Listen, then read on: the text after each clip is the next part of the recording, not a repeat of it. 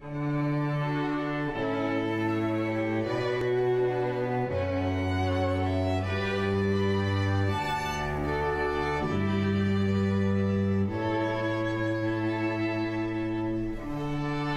is ThinkTech Hawaii. Community matters here. Aloha and welcome to Hawaii Together. I'm Keli'i Akina, your host, and although I'm a trustee in the Office of Hawaiian Affairs and the President CEO of the Grassroots Institute, the comments you hear from me today and from my guest are purely our own, and that gives us the license to say anything we want because we're just representing what we hope will be common sense. I think one of the things that comes to us in common sense is that we as Americans pay far too much for health care. Surprisingly, we may not always realize that because at the point of sale, sometimes we get things free, it seems, or at very low cost. But when we really add everything up and keep in mind that there's no such thing as a free lunch, together we are all paying far more than we really need to pay. And that's a conclusion that has been reached by many experts across the country. And one in particular happens to be a professor of law at the University of Texas at Austin. He's a distinguished professor indeed. He holds a chair there at that wonderful university, and he has written quite a bit on healthcare costs across the nation. In fact, you may know his recent book, Overcharged, Why Americans Pay Too Much for Healthcare. We're going to dive right in and pick up a conversation that I began with him recently at the Cato Institute Summit on Healthcare held in Austin, Texas. My guest today is Professor Charles Silver. Charlie, welcome to the program. Welcome. I wish I could welcome you live to Hawaii right now. Well, with luck, you'll have an opportunity to do that. But thank you very much for having me on, Kaylee. That's right. What's your temperature in the evening up there in Austin?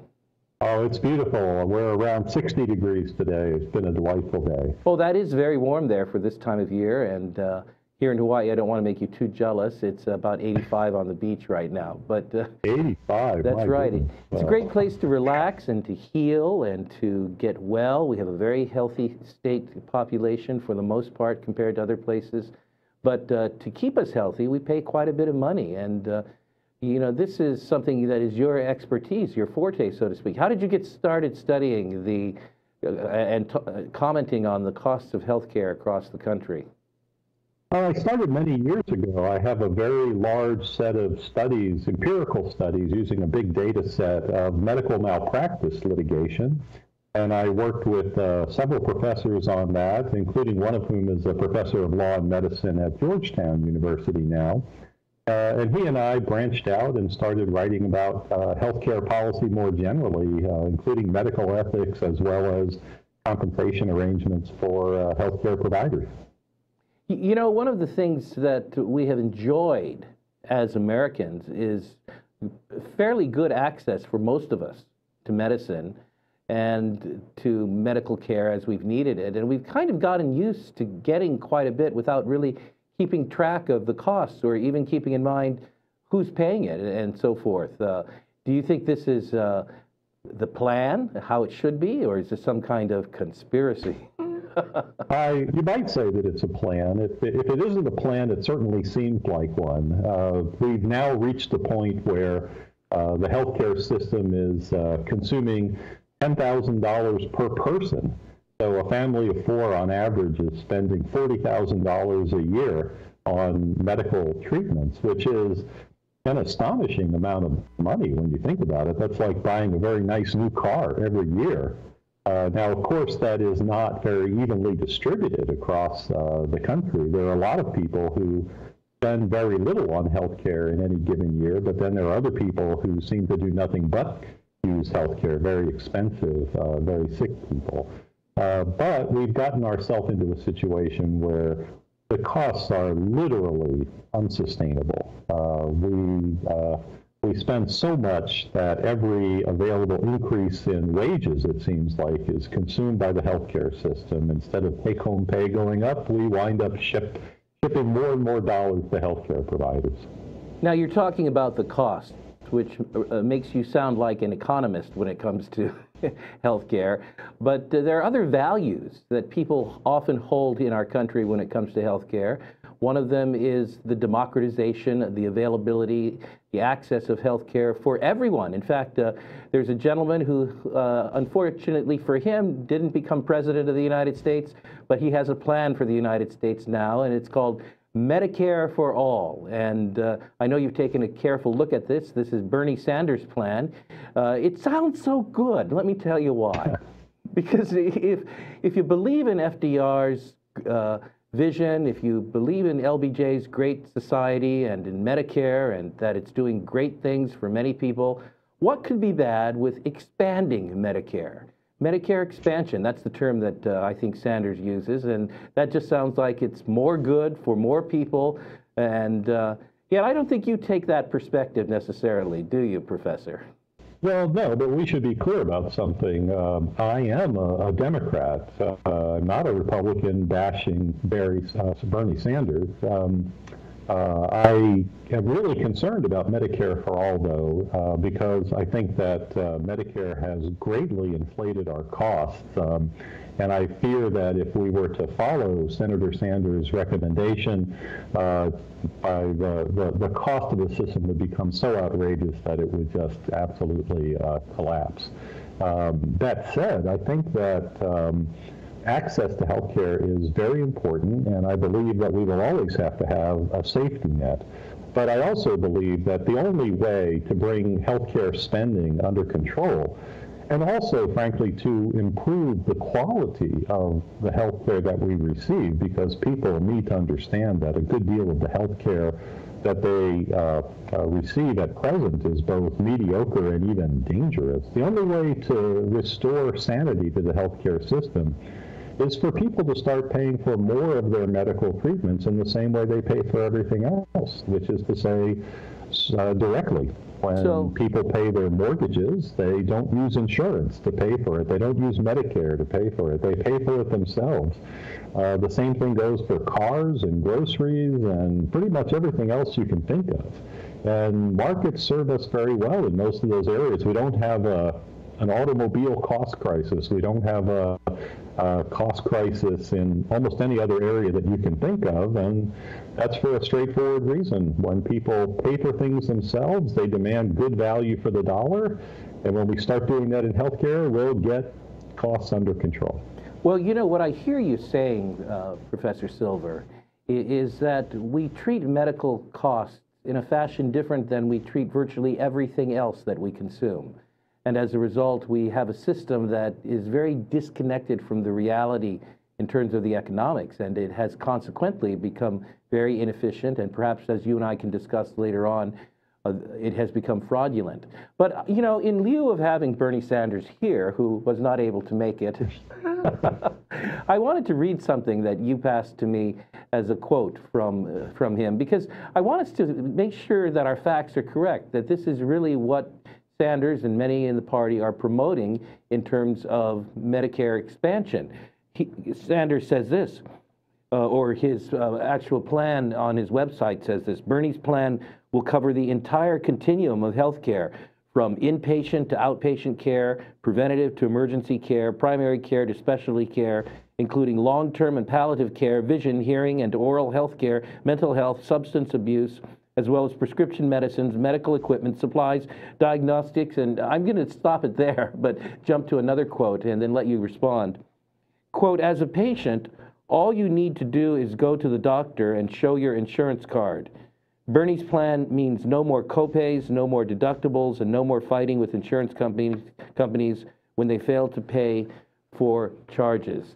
And then in a big banner, he says that it will save trillions of dollars. Now that really sounds good. It does, and you know, it sounds wonderful. Shouldn't you, as a Democrat, of being true, and shouldn't you, as a Democrat, be, you know, touting this, blowing this horn? But anyway, what are your thoughts about this? Is this correct? What I've read, is this actually what the plan would result in? It's hard to know where to begin. There are other estimates of the cost of Senator Sanders' plan, but the first thing to understand is when everything is free, it's greatly overconsumed. In fact, PJ O'Rourke had a wonderful line. He said, if you think healthcare is expensive now, wait until it's free. That's the fundamental problem, is that we have empirical studies of the impact of insurance on healthcare consumption, and they all show that the more insurance people have for healthcare costs, the more medical treatments they use. So Senator Sanders' plan is a recipe for increasing the amount of healthcare that people consume. That is already one of the biggest problems that we have. People overconsume healthcare. We rely far too much on medical treatments to affect our health, and far too little on other things that turn out to be much less expensive and also offer much greater bang for the buck. So Senator Sanders' plan would encourage people to continue to overuse and even increase overuse instead of getting people to do other things that would be better for them and cheaper for them. Now, we're not trying to pick on Senator Sanders here, but we are focusing on Medicare. And someone may wonder, why focus on Medicare when talking about costs to Americans? But as you point out, Medicare is actually pivotal in terms of setting the price points that go well beyond the Medicare system. And that's why we really have to bring about reform there if we want to see better economics in the system. Medicare is hugely important for a variety of reasons. One reason is it's just gigantic. It's over $600 billion. So by itself, it's an 800-pound gorilla. But another thing is that private insurers have historically followed Medicare's lead. In fact, there are studies that show that when Medicare increases the payment for a service by $1, private insurers increase their payments by $1.35. So Medicare, you might say, is the sort of price setter for the entire market. And as long as Medicare keeps spending more and more money, which historically it has done, private insurers are going to spend more too. Really one of the deep problems with Senator Sanders' idea of giving the federal government control over the entire healthcare economy is that there is no precedent for the federal government ever saving money on healthcare. We have had Medicare and Medicaid since the mid-1960s. So we have a very long track record of 50 years of Medicare and Medicaid spending to look at. And what that track record shows is that every time the government wades into this swamp, it just spends more and more and more money. It's really hard to imagine how much growth has occurred in healthcare spending, but we started out in the 1960s spending something like $27 billion a year, and we're now up to $3.4 trillion. The average growth rate has been, I think, over 9% a year since the 1960s. And the vast majority of that is driven by a combination of things like third-party payment, which would be Medicare, Medicaid, and private insurance, and tax breaks that encourage people to spend money on medical treatments instead of on other things. In fact, if we go back to direct payment and treat healthcare like everything else, this cost crisis really will end very quickly. In fact, you've shown and charted that every government intervention in the healthcare system has resulted in not only higher prices within Medicare, but has resulted within higher prices across the American healthcare system. And so in many ways, government intervention at the heart of this is really what drives the costs up. Now we've got just a minute before we go to a break, but what quickly would be some of those factors that are responsible for the government's role being one that pushes prices up? Oh, the government responds to interest group pressure. So there's a straightforward cycle. The government sends money to the healthcare providers. The healthcare providers then use some of that money to funnel it back to the government in the form of payment to lobbyists and in the form of political contributions. And they're constantly, exerting pressure on our senators and congresspersons to give more money to the healthcare sector, and of course, the government is happy to oblige. Every so often, the government does cut back on things, but even when it cuts back, it usually adds some kind of a spending increase to offset whatever reduction it's seeming to impose. Very good. So as far as, I mean, the deep problem is there's no real story here for why we should think that giving the government control of the healthcare economy would lead to a cost reduction. Cost reductions benefit consumers who are very widely distributed and disorganized, whereas the producers of healthcare are very concentrated, powerful industries that are able to exert much more focused pressure on government to spend money. Very good. When we come back from a break, what I'd like to ask you about is the role of fraud, waste, and abuse in driving up our costs in the Medicare system.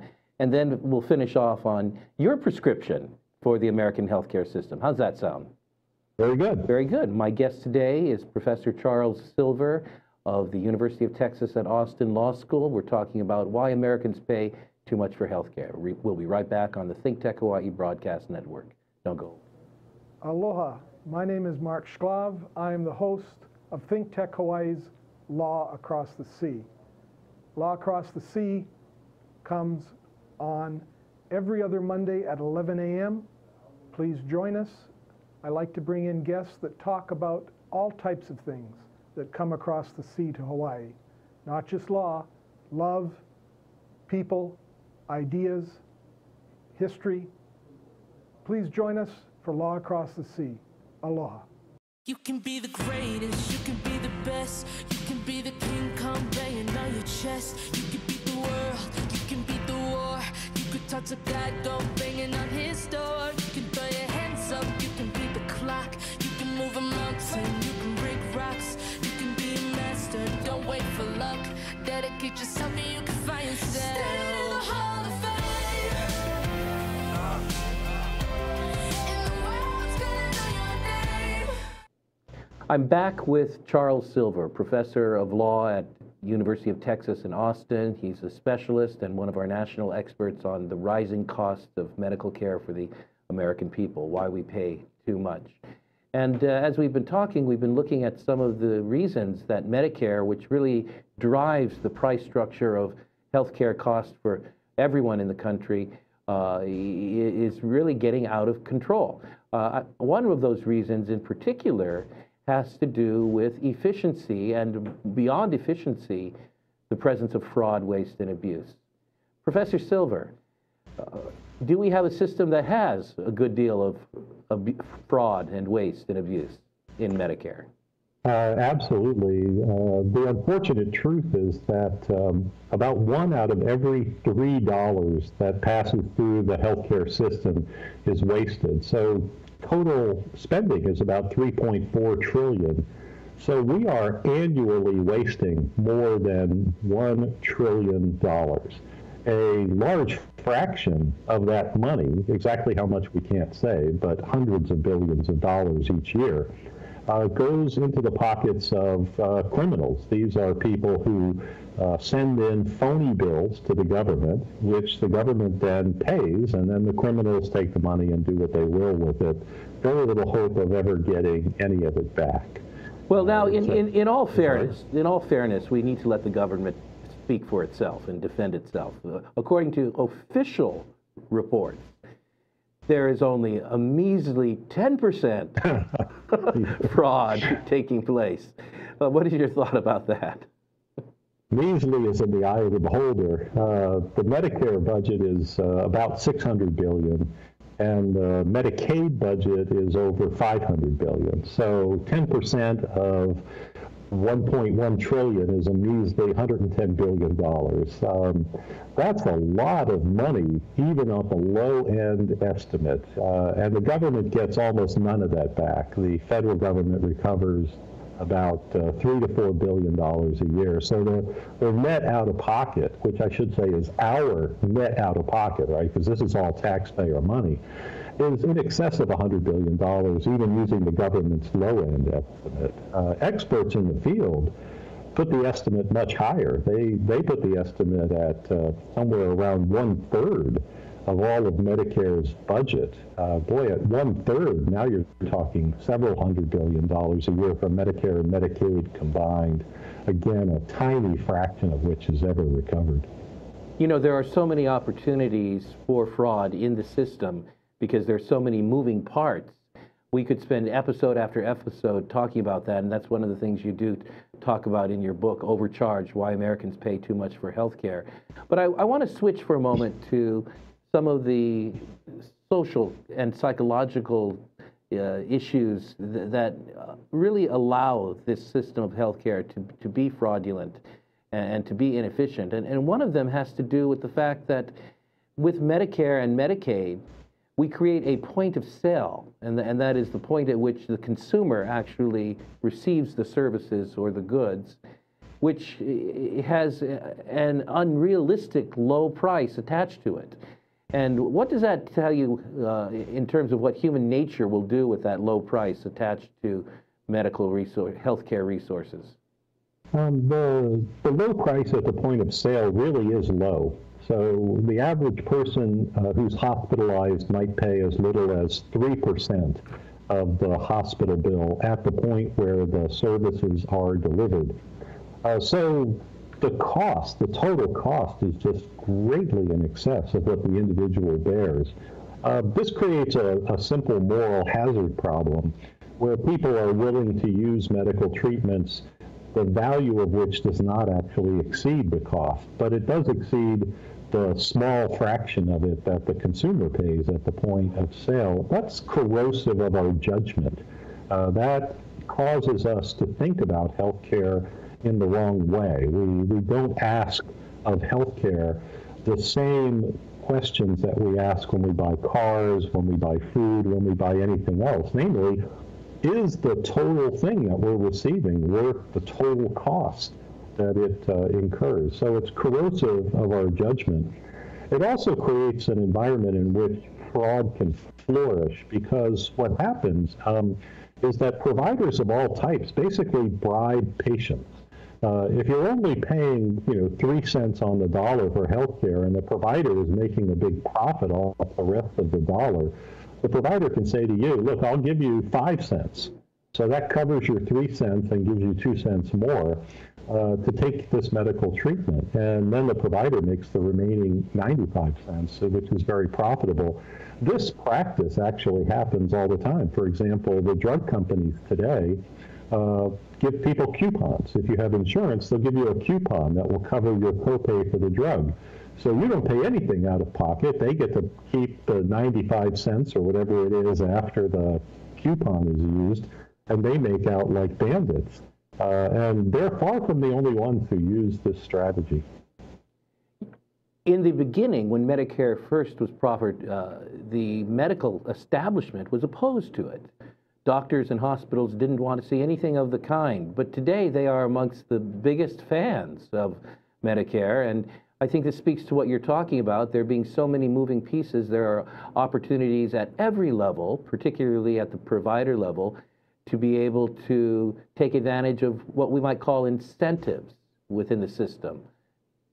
The studies of this are very clear that right after Medicare and Medicaid came online in the 1960s, providers figured out that they could raise their prices without any consequences, because the government was footing the bills.